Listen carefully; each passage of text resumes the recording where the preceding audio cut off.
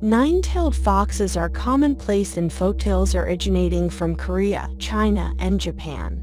According to these legends, a fox that lives for 1,000 years can turn into a fox spirit and shapeshift freely.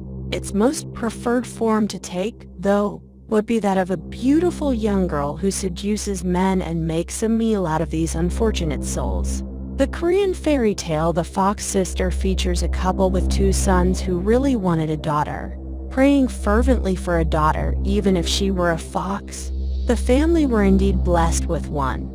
However, the happy and idyllic story soon took a turn for the gory when the family started to probe why their livestock was mysteriously dying off. Investigations by the two sons culminated in accusations that their sister was the one responsible, accusations that their parents firmly rejected. Both sons were shown the door, and when they later returned, they found that the only one left in their family home was their sister. The night of their return, the oldest son was roused from his sleep by a commotion only to discover that his younger sister was actually a murderous fox spirit who had devoured the rest of the family so as to become a human for real.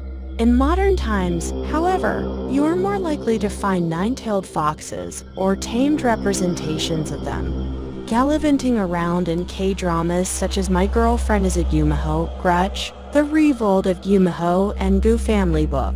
The original folklore lends a touch of mysticism to these contemporary dramas through concepts like physical transformations and the fox's desire for mortality. And fun fact, while most nine-tailed foxes are portrayed as women, Gu Family Book interprets their fox spirits as males, who are no less charming than their female counterparts, it seems. They have even made an appearance on the beloved reality show Running Man, where Song Ji-hyo and the other female guests had to collect nine tails in order to become human.